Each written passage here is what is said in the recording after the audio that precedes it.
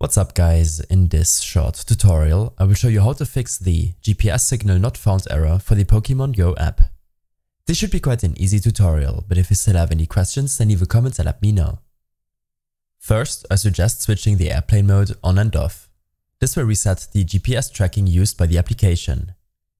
If you can, then join a Wi-Fi network, which will enable much more precise GPS tracking, which is additionally beneficial if you have a weak cellular connection. Next, open up your native settings application. Here, scroll all the way down and tap on Pokémon Go. Make sure that the location option is set to while using the app and enable mobile data, in case you have enough data left on your plan. If the problem persists after relaunching the app and making sure that you're using a reliable connection, then you will have to reset your location settings. To do this, go back to your settings and, under General, Reset, select Reset Location and Privacy.